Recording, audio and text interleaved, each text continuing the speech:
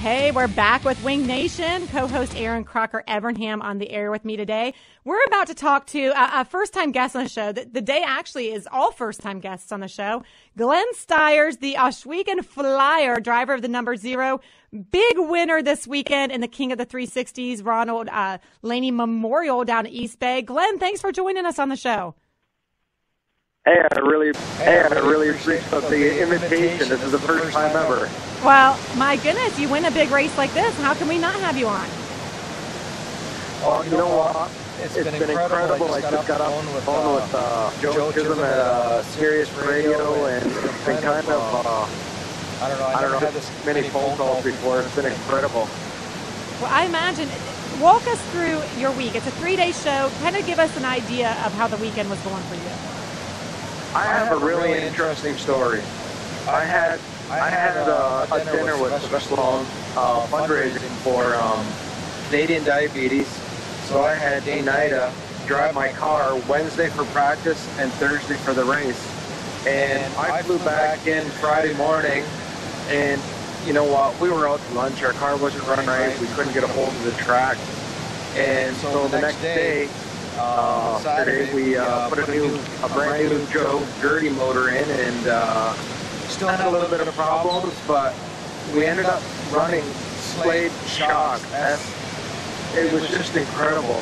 He was, those shocks went out of hooked up to the track with Joe's motor taken off. I think that was the key.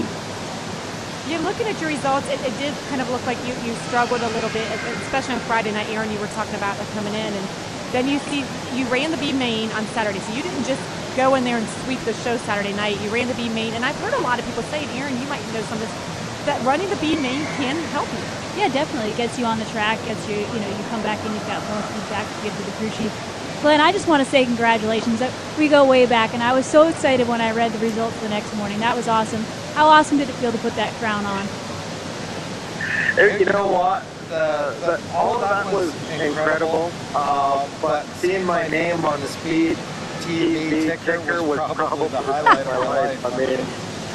I mean, a lot of these guys have raced in all of these races, and you know what? I've been here. I've been probably 5 years trying to win this race, and you always dream about it, but you never expect it. And we got it done, and it was incredible, especially for the media. It just makes it more great.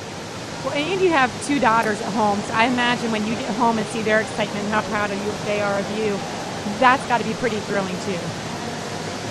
Yeah, it's been incredible. I wish they could have made it. You know, we were trying to make all kinds of different plans and arrangements, and I bought my wife Headley concert tickets, and she just couldn't make it happen. So they didn't make it, and I really wish they were here. Well, now what concert trumped watching their dad race? It was the Christmas present. I didn't look at the dates. I just, you know how they are, right? Probably conflicting dates and stuff. Was it a Justin Bieber concert? Was it Justin Bieber? For your kids going to watch Justin Bieber? Well, it was my wife. She ended up going to a Headley concert. Oh, okay. Well, we'll accept that one. And yeah. Now, Glenn, what are your plans for this season? And do you think this big win under your belt that maybe you might add some more big shows to your plans for the year? Well, I'll tell you what happened. I broke my wrist August, so I've been out of the car for 7 months. And when you come back racing again, it seems like you have a whole new set, because I broke my wrist. It took everything away that I love to do. And I come back, and I was just so grateful to be able to race again. And I think when you have a more appreciation instead of expecting it, I think more comes out of you. Definitely, and I think it makes winning races like that even more special. There were a lot of issues that night, Glenn. We're hearing a lot of talk from fans that weren't really happy with the track preparation, not happy with the track laying down rubber. How hard is it? I mean, you're a famous promoter in the sport at Ohsweken Speedway. How hard is it on nights like that to kind of turn your promoter brain off of what you would be doing and concentrate solely on the race?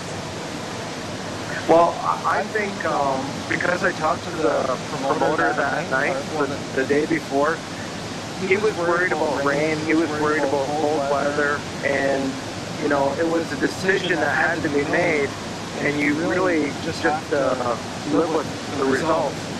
And he was worried because it'd be cold. He didn't want to put too much water on the track because, you know, I've been in that situation where we tried to do more and ended up worse. And it's just a crapshoot. You just get what you get, and there's really nothing you can do about it. And I can really relate because it's in the car. You can always wish you change something to make it, and sometimes it backfires. But you know what? The track was fine. I loved it. And, of course you did. It was great. And they said the fans actually had a pretty good time. It was the guys that worked in the pits and on the teams that were complaining about the rubber going down. But for the fans, that's a thrilling race because you really don't know who's going to win it. And you made the pass for the lead on the last lap, correct? Yeah, I'll tell you what happened. I spun out on lap 18, and so I was right at the back. And my guys were telling me that Shane Stewart was only a lap down twice. So I wasn't in the game at all until it went through, and I just found a groove on the track where nobody else was running. And guys were making fun of me because they said I didn't know any better. I was driving around the top where I shouldn't have been, and it didn't work. So probably saved your tire up there. Absolutely, and I think the first, you know, because I never ever raced on rubber down track, I had to just coast around the top, and probably after 20 laps, I think there's about 30 laps left, I turned up the wick and just started picking off costs. Like, it was 2 or 3 every lap, and before you know it, I was in second spot, and then I was taking the lead, and then I was back and forth, and then it was just probably really incredible for the fans to see. Yeah, definitely. So what is your next race? I know that you're busy with your track, and there's a lot of plans going on there. When's the next time you'll actually get behind the wheel? Well, my goal, I was planning on going to Vegas with the Woo guys, and I don't know if that's going to happen. They told me it's a 48-hour drive for the truck, so to go out there for one race is kind of unrealistic, but if I do the California swing, then it'll be fun to do.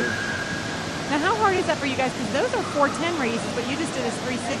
Do you have to make a lot of changes to do that? Well, it's the same car.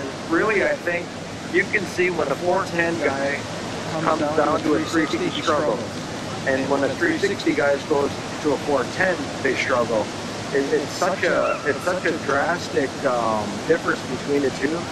I always tell everybody a 410 isn't a part-time thing. You need to be in that car as much as possible, and Erin could probably relate to that. It's kind of why we sold our stuff, because I was frustrated doing the part-time thing here. You know, unless you're doing it every night and on top of the wheel, it's difficult to do. But now that we've sold everything, I really want to get back in. Maybe I can come get my sprint car career going like I did a few years ago at Oswego Speedway. Yeah, it was incredible. Now, what are your, you have the Outlaws coming back this year, and what are the big dates? I know you always have the Canadian Sprint Car Nationals.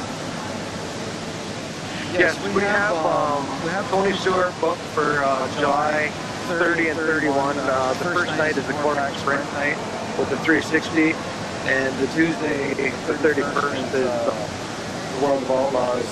And then we have mid-September the Canadian Sprint Car Nationals. We usually draw about 85 cars for that last show, and I believe it's $12,000 for the largest one-day event shows going.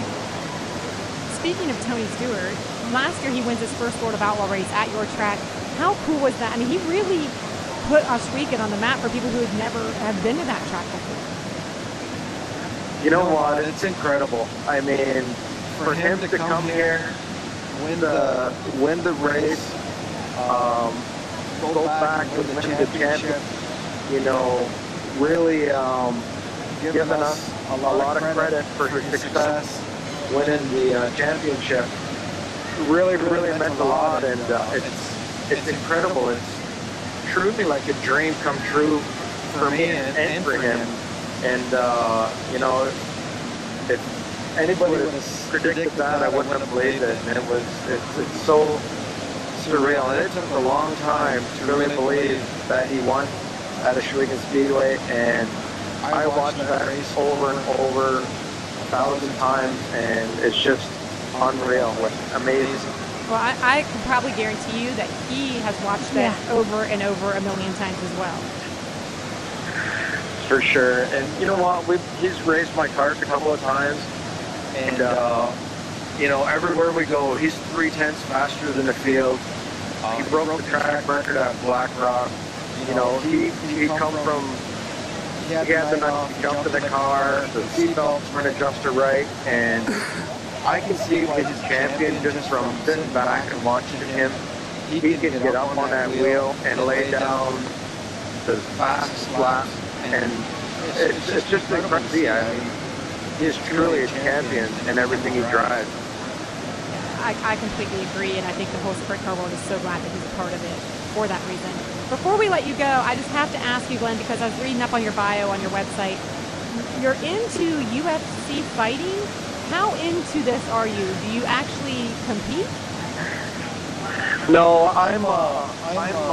we sponsor Tempo. We have a lot of, similar to NASCAR, like those are the elite fighters.